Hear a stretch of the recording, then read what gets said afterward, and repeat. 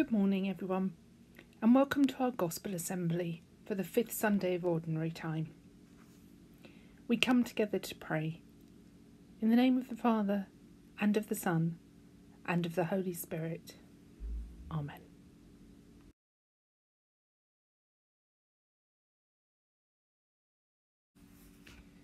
When we want something or need something, there's often things we have to do first. So, for instance, if we want a lovely plate of spaghetti bolognese, we or someone else will need to cook the food first.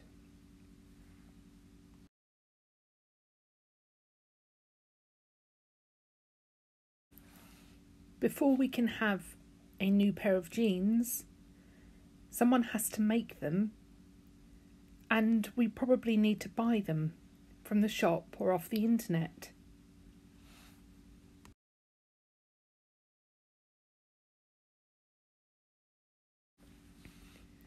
Before we can spend the day playing on the beach, we need to pack the car either to go on holiday or to drive to the beach. Get all the equipment ready we need for the beach, as well as our clothes and any food we'll need for the day.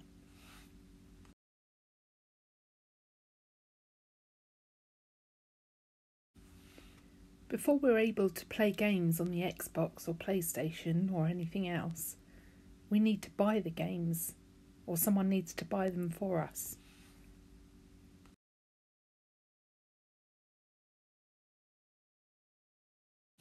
In our Gospel, which comes from Mark chapter 1, verses 29 to 39, we hear that Jesus had to do one thing before he could do another. Let's listen carefully and see if we can work out what that is.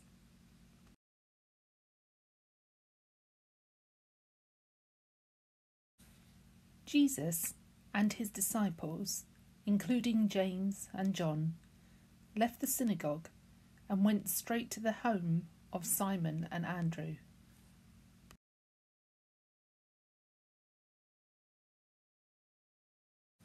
Simon's mother-in-law was sick in bed with a fever, and as soon as Jesus arrived, he was told about her.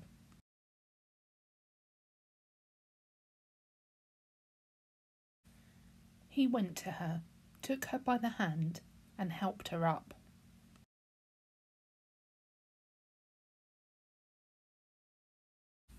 The fever left her, and she began to wait on them.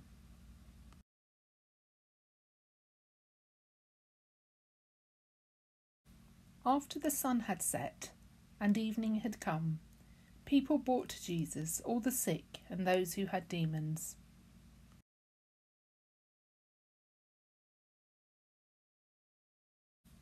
All the people of the town gathered in front of the house.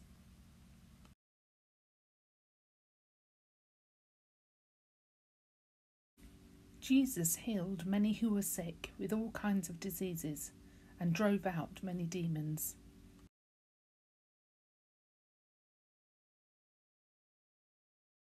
He would not let the demons say anything because they knew who he was.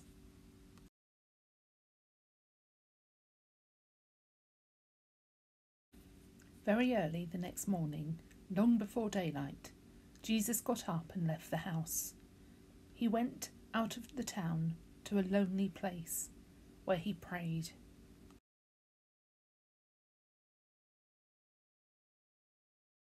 But Simon and his companions went out and searched for him, and when they found him, they said, "Everyone is looking for you."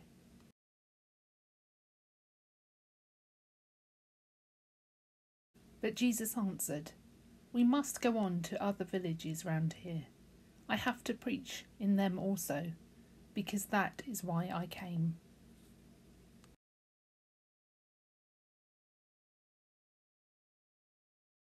So Jesus travelled all over Galilee, preaching in the synagogues and driving out the demons. The Gospel of the Lord. So no matter who you are, how grown up you become, or how talented you are, You still need to do some things before you can do others. Even Jesus, who performed miracles, still needed to do some things before he could preach. Can you remember what he needed to go and do before he could go and preach in all the synagogues and all the villages?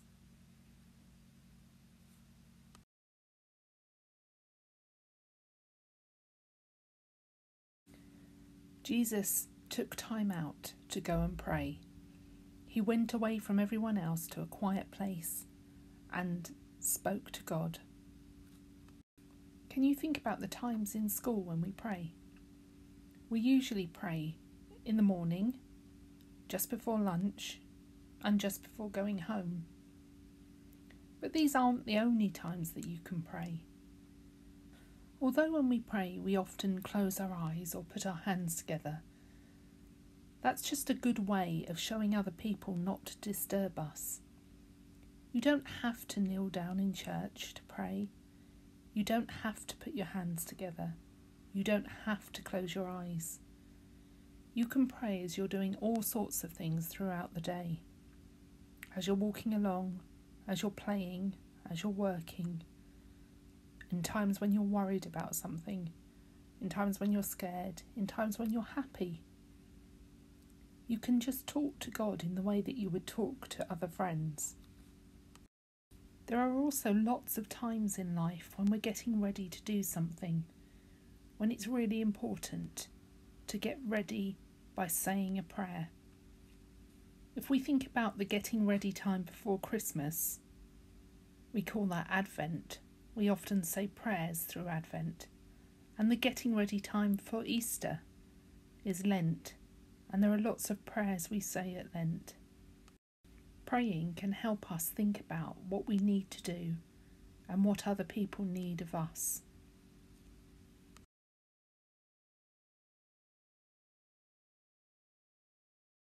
If we do put our hands together to pray, we often do so with our thumbs nearest our chest and our little fingers furthest from us.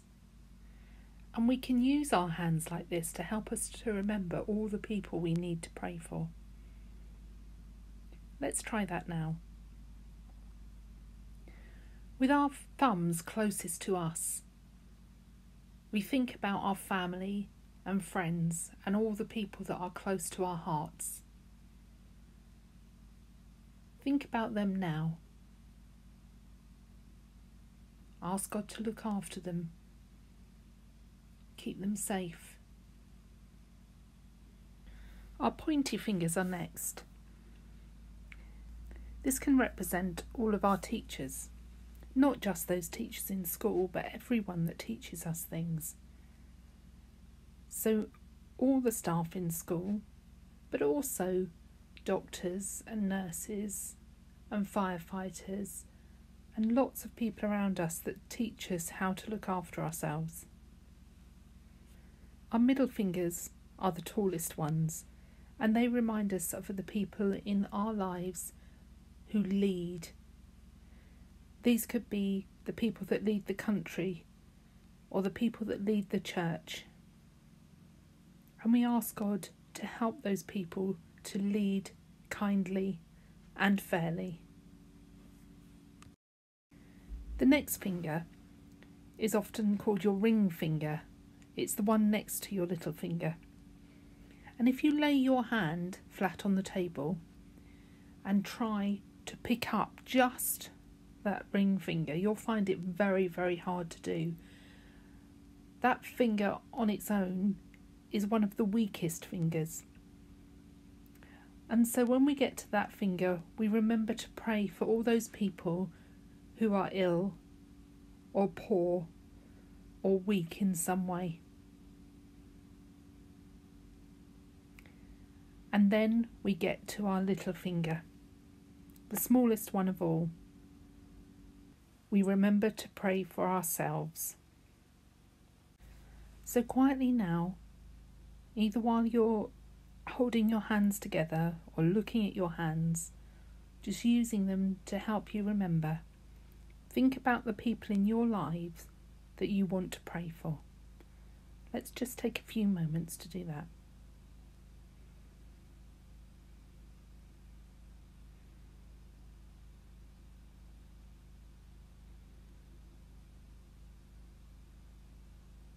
We ask God to listen to all of our prayers, look after the people that we prayed for and the people we forgot to pray for, and to look after us.